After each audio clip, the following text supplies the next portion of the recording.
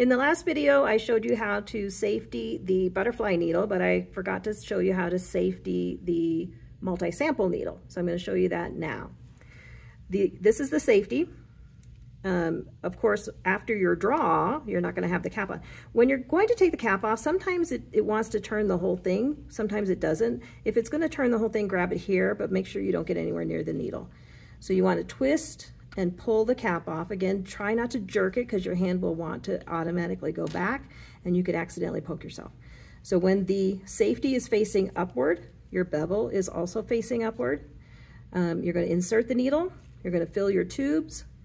You're going to pop your tourniquet, apply the gauze, pull the needle, and then as soon as it's out of the arm, you're going to safety it. So this one you can still be holding on to the gauze and asking the patient to hold, the subject to hold, and you can safety at the same time.